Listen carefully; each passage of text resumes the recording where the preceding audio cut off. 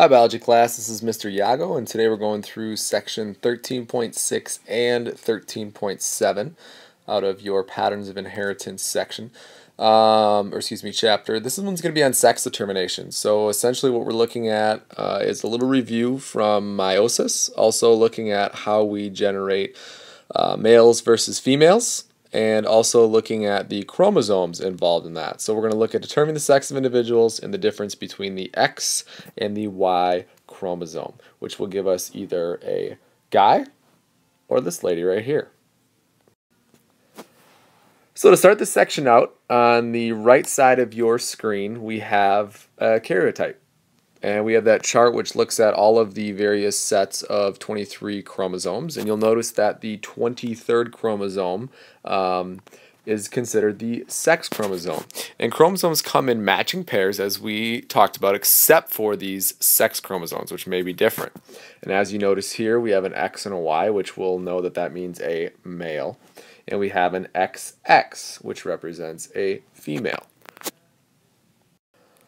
So, all eggs produced in females during meiosis have an X chromosome. As you can see up here, we have an egg that has an X chromosome, and we have an egg here that has an X chromosome.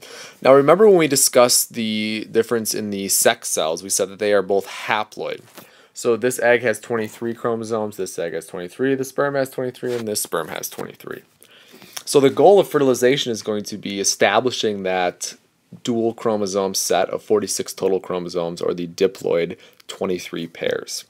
Now, as I mentioned before, all eggs are going to be X chromosomes, but notice that the guys will actually determine the sex of the child. All right, so the sperm that has an X chromosome here, if it fertilizes this egg, that will make a girl. If we have this Y chromosome sperm and it fertilizes the X, we'll have an XY, or a male. So half of the sperm produced during meiosis have an X chromosome and the other half have a Y. It's kind of a 50-50 shot. Now, that doesn't necessarily determine the gender of the child. What will happen is whether that X or that Y makes it and fertilizes the egg. So it's a 50-50 shot in terms of getting the X or the Y, and 50% of the sperm that a male produces will be X, and roughly 50% will be Y. So if you look at this chart here, sex determination is determined at the moment the egg is fertilized. So you see we have a female parent and a male parent. The female only can make X chromosomes and the eggs, and then the male can either make an X or a Y. So if the X chromosome for the sperm links up with the X egg, we make a female, and the opposite would be if the Y chromosome met up with the X egg, we would have a male. So there you can get kind of the idea of how this works on a very simple basis. So this next section is going to be 13.7, and we're going to be looking at multiple alleles and alleles without dominance.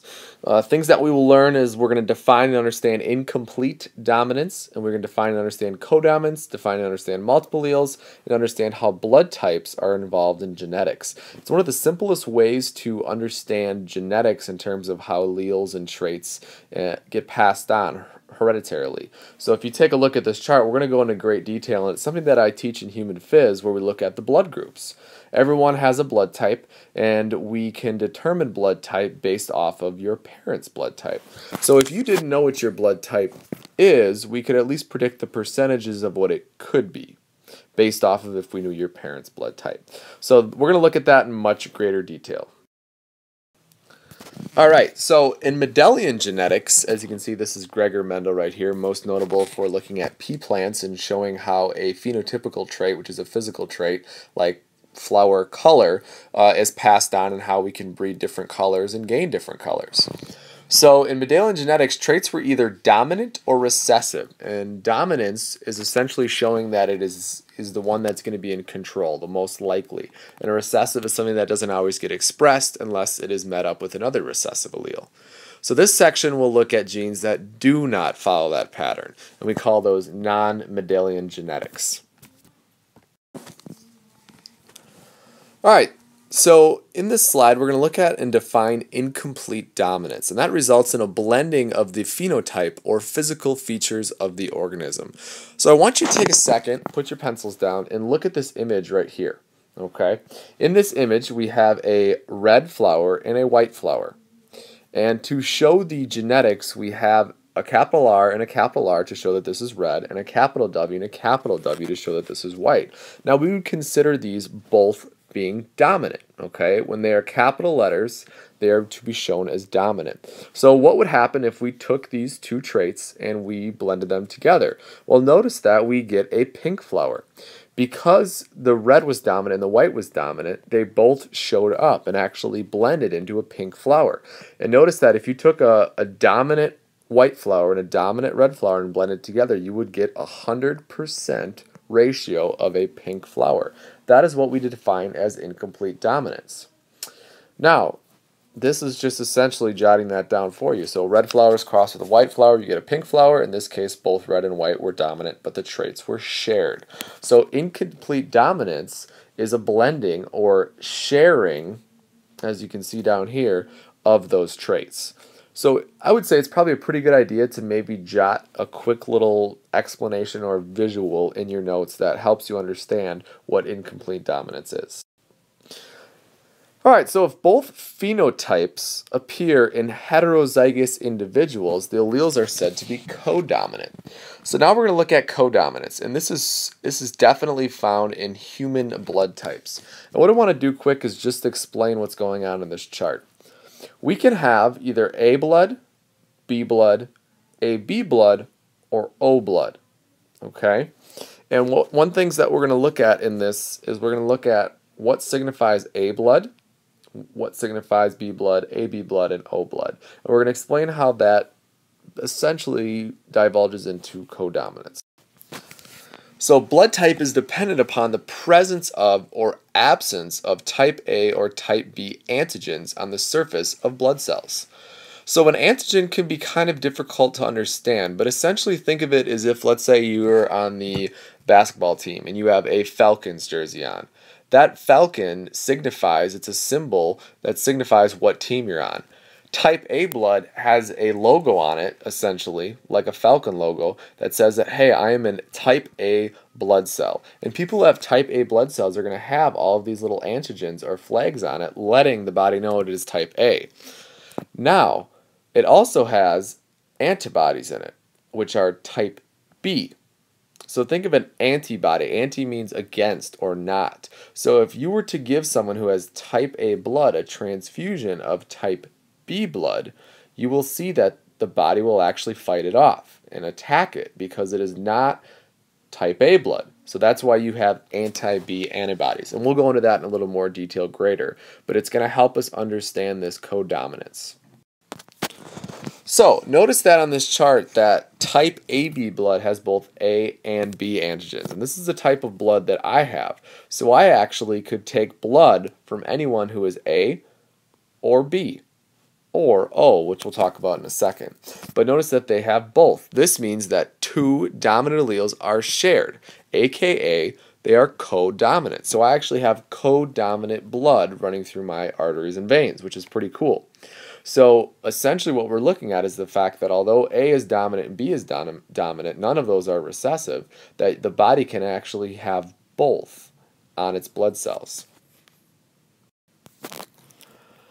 So blood types are involved in multiple alleles. We also have type O blood, which contains neither type A or type B antigens.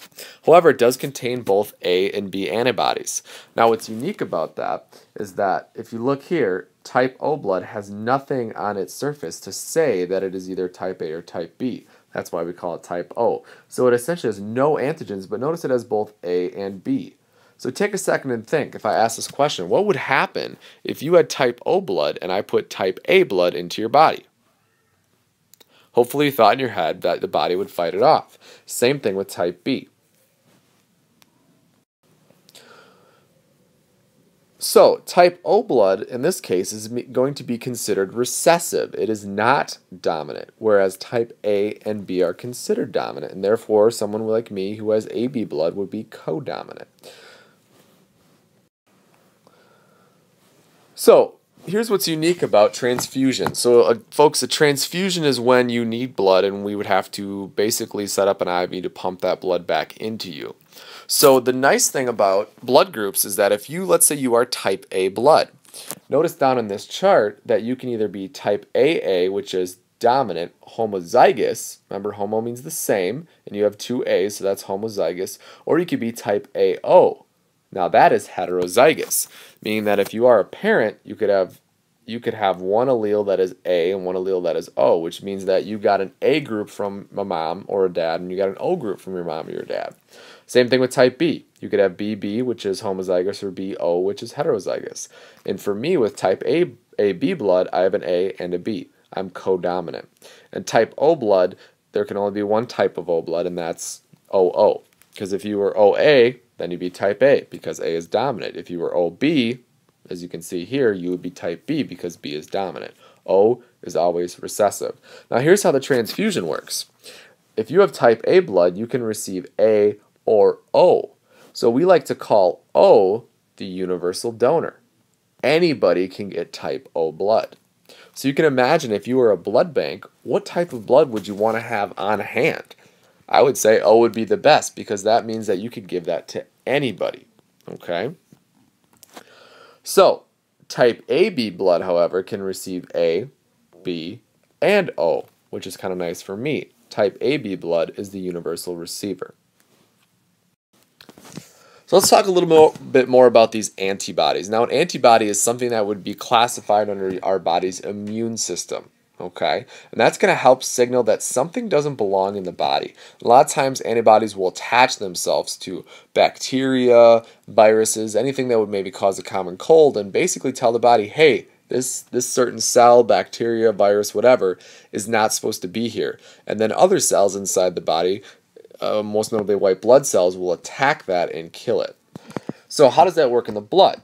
Well, as I mentioned before, type A blood, as you can see down here, is going to have anti-B antibodies, which essentially mean if you put anything of the B variety right here into someone with A blood, it's going to attack it and kill it, and vice versa.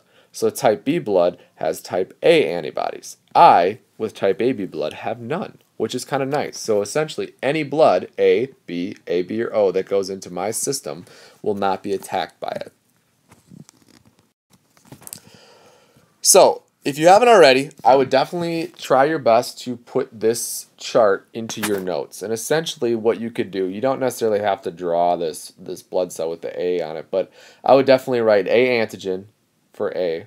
Type B blood, I would put B antigens, and type AB, A and B. Type O, no antigens. And then as you can see, the same thing down here with the antibodies. B antibodies for A antibodies for B, none for type AB, and both A and B for type O blood.